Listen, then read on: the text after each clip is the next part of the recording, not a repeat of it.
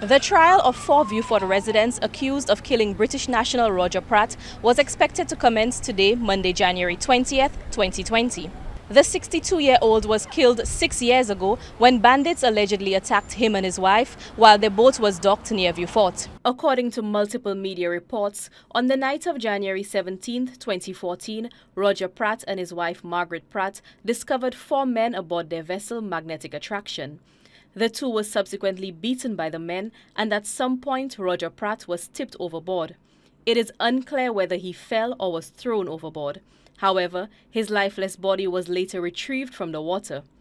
Days later, Kevin DeVoe, Phineas Joseph, Richie Kern, and Jeremiah Jones were charged with the offenses of murder and robbery and were subsequently remanded into custody at the Bodley Correctional Facility. But before this long-awaited trial could actually commence, one of the accused, Richie Kern, was required to undergo a fitness hearing to determine his competency to stand trial. We were unable to confirm the results of Monday's fitness hearing. However, what we do know is that if Richie Kern is deemed to be fit, he is expected to stand trial alongside the other 3 accused. However, if he is not deemed to be fit, he is expected to be remanded and his matter will be reviewed separately. Pratt's shocking death made headlines both locally and internationally. Since then, his widow, Margaret Pratt, has launched an unwavering campaign for justice. Good morning. My name's Margaret Pratt and I'm talking to you because in January 2014, my husband, Roger Pratt, was murdered in St Lucia. Over the years, Margaret Pratt has lamented the slow pace of justice in St Lucia, voicing severe dissatisfaction with what she believes to be several delays in these proceedings, including much-needed renovations at the criminal court, which resulted in a backlog of hundreds of cases, including that of her husband, Roger Pratt. This was referenced in Margaret Pratt's open letter to the Prince of Wales in 2019, where she requested his assistance in encouraging St Lucian officials to ensure justice. The Prince visited St Lucia in March of 2019 to mark the island's 40th independence anniversary celebrations. In the letter, Margaret Pratt explains that, quote, "Since April 2018, the one and only criminal court in St Lucia has been closed due to an ongoing disagreement around the cost of renovation to the facility," end quote. On Monday, Margaret Pratt reported to the courthouse where trial proceedings were expected to begin. She is one of the main witnesses in this matter. However, after a nearly 3-hour wait, she was seen leaving the courthouse, at which point reporters were informed that the matter was adjourned. Margaret Pratt's wait for justice has been a long and agonizing one. However, according to a lawyer involved in the matter, these proceedings are expected to be somewhat lengthy. Choice News will continue to bring you updates as they become available. Reporting from outside the Naira Court, for Choice News Now, I am Amani Mathre. 4 Vieux Fortians have pled not guilty in relation to the 2014 death of British national Roger Pratt. Although our news cameras were not allowed into the courtroom, I sat in on the long-awaited trial, which commenced on Tuesday, January 28th. This comes after last week's competency hearing, which determined that one of the defendants, Richie Kern, was fit to stand trial alongside the other 3 individuals accused of causing Roger Pratt's death. As the trial began, the Director of Public Prosecutions, Dazrian Green, addressed the 15-member jury, laying out the state's allegations. According to Green, it is being alleged that on the night of January 17, 2014, at about 11 p.m., 4 men ventured aboard Pratt's vessel, the Magnetic Attraction, with the intention to cause serious bodily harm. In so doing, they injured and caused the death of the 62-year-old. Meanwhile, just feet away from the DPP, the 4 defendants, Richie Kern, Jeremiah Jones, Kevin DeVoe, and Phineas Joseph, sat together, flanked by 2 police officers. Green impressed on the jury that on the night of Pratt's death, the 4 men embarked on a joint enterprise. That is, they went together with a common purpose. He further suggested that while there are differences in the initial statements made by the 4 defendants, there is one commonality, that they were all present when the offense was committed. After these opening statements, the prosecution called the first witness to the stand, a witness who provided compelling testimony which detailed many key aspects of that night, including the discovery of Pratt's body and the gruesome crime scene. Witness testimony alleges that on the night of January 17, 2014, they were anchored about 400 to 500 feet in front of Pratt's vessel near St Lucia in Vieux Fort. According to the witness, around 11 p.m., they were aboard their vessel when they heard loud screams. The witness told the court that they subsequently went to the high-frequency radio aboard their own vessel where they heard a mayday call from magnetic attraction. The witness asserts that at the time, they had never met or spoken to Margaret Pratt or her husband before. When they spoke to Margaret Pratt over the radio, she stated that her husband was missing. When asked if she needed assistance, Margaret Pratt said yes, prompting the witness to paddle to the Pratt's vessel using a kayak and a headlamp. According to the individual, as they put the kayak into the water, they could see something moving in the water. However, according to the witness, it was quite dark. I listened intently as the witness described what happened next. The individual recounted to the court that when they arrived near the magnetic attraction, they noticed a primitive wooden rowboat attached to the vessel. The DPP had earlier told the court that it was believed that a small rowboat had been used by the men to gain access to the magnetic attraction. The court listened with keen interest as the witness described his first encounter with Margaret Pratt. The witness stated, quote, "I saw a woman, approximately mid-60s, standing on the deck of magnetic attraction. She was disheveled and had blood on her. She repeated that her husband was missing," end quote. The witness does not recall seeing anyone else on the boat at that time. From the witness's testimony, they did not know at the time that someone had died. All they knew was that someone was believed to be overboard. According to the witness, they began to paddle westward on the south side of the line of vessels. They feared that the current would carry the person out to sea. They subsequently made a gruesome discovery that would change Margaret Pratt's life forever: a naked Caucasian man floating face down a few inches under the water. The witness described what happened next. "I jumped in the water. I swam to him. I rolled him over on his back, pulled his head out the water. I yelled his name in his ear. I could not perform CPR in the water, so I called for help. There was no response when I called in his ear. He was not breathing. He was very white," end quote.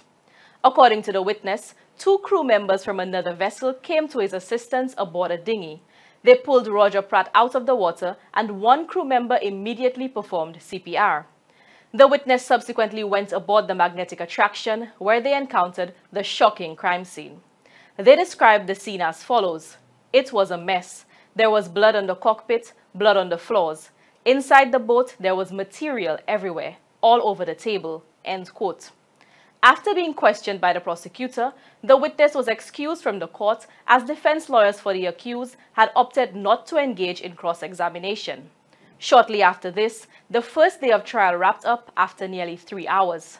The 4 accused men were marched out of the courtroom 1 day closer to the verdict, which will determine their fate. Trial proceedings are expected to continue throughout this week. Other witnesses who are scheduled to appear before the court include Margaret Pratt, Pratt's widow, the pathologist who performed the post-mortem, and the investigating officer who preferred the murder charges. One attorney has suggested that the trial could last several weeks. I intend to follow this trial closely and will continue to report on the details.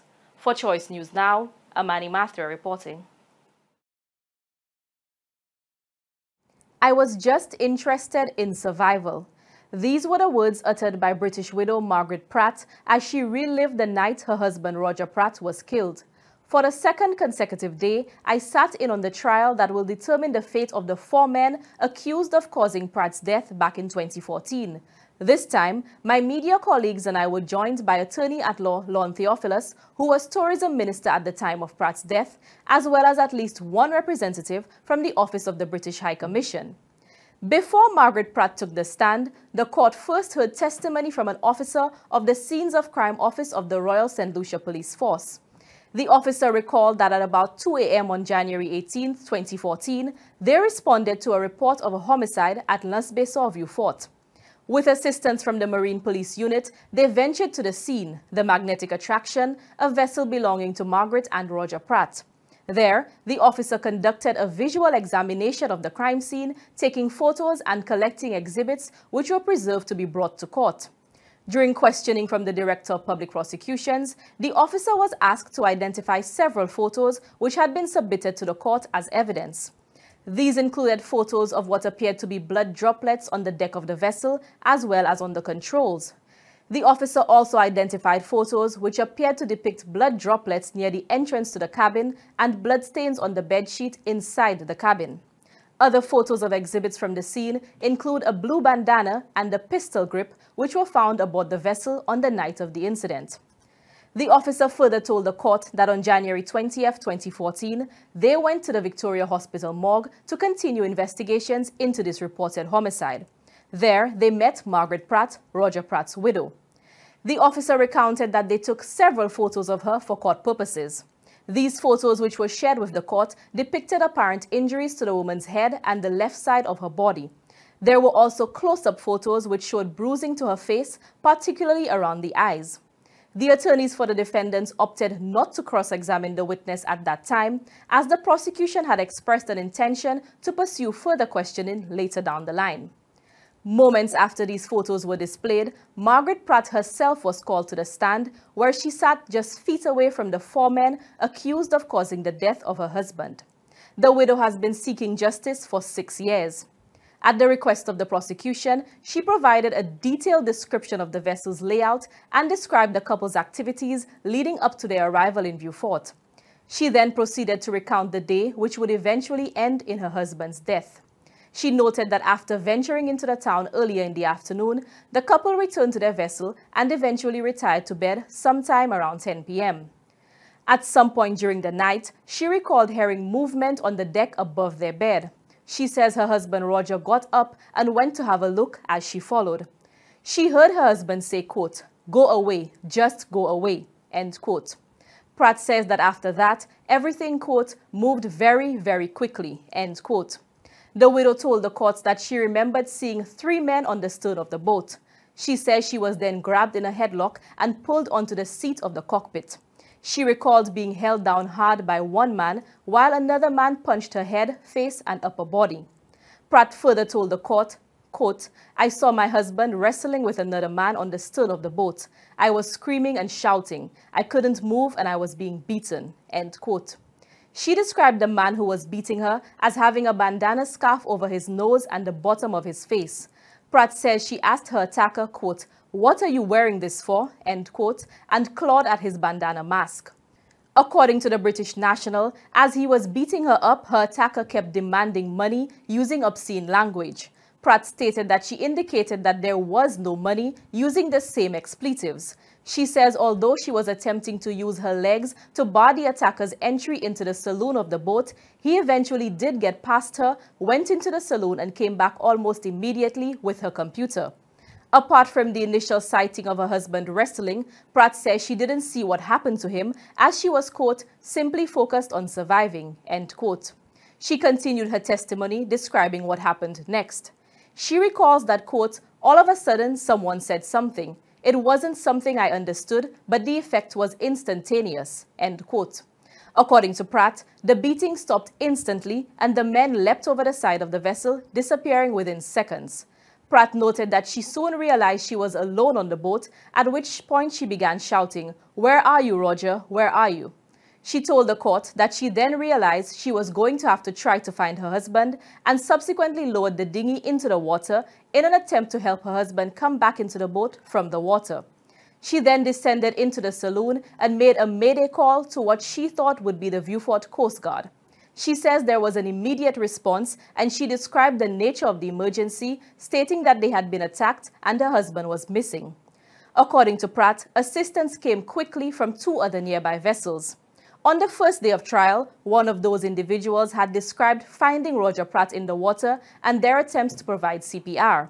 Unfortunately, I had to leave the courtroom shortly after 4 p.m. in order to prepare my reporting.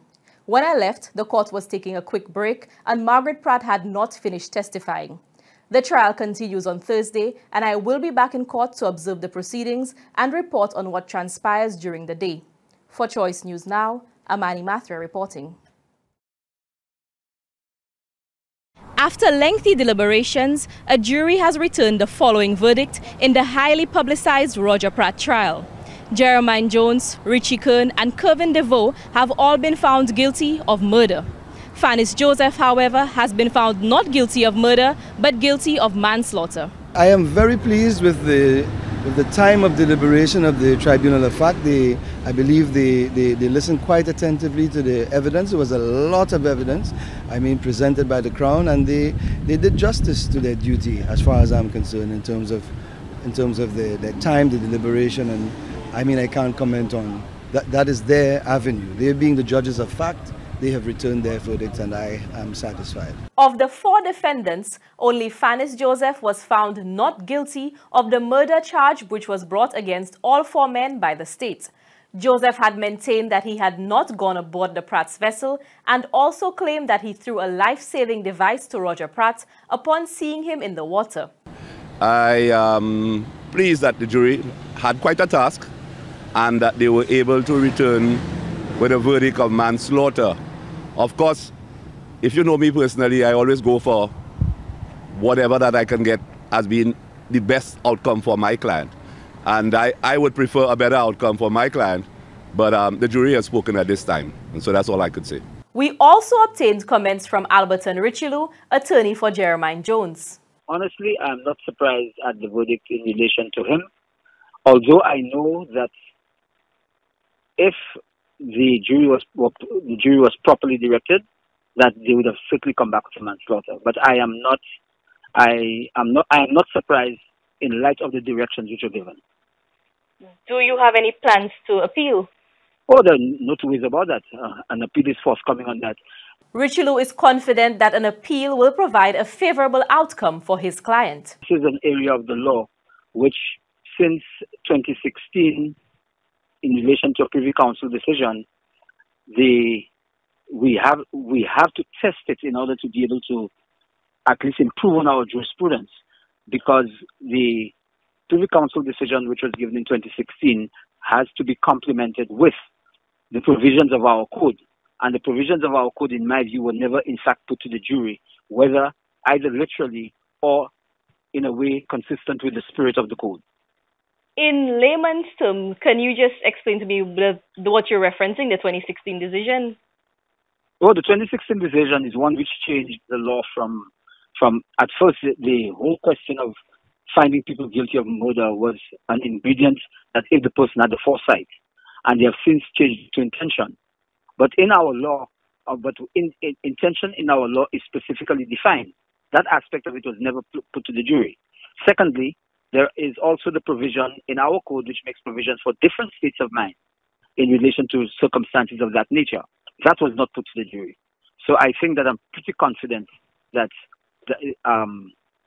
it would be a different result on appeal. Kevin DeVoe's attorney David Moyston will also be appealing the verdict. I was hoping for a different outcome in this matter. Right? It's not really what I expected, but at the end of the day, the jury adjudicated and came to a verdict. Do you plan on filing an appeal on? Yes. That's automatic. That's automatic, really. Especially in light of the fact that he was found guilty of murder. At the time, we were unable to secure a comment from Sandy John, attorney for Richie Kern. In statements provided to police days after the incident, Kern admitted to repeatedly hitting Pratt and seeing him fall overboard. Roger Pratt's widow had been present for most of the trial. However, Margaret Pratt left the island just days before the verdict was handed down.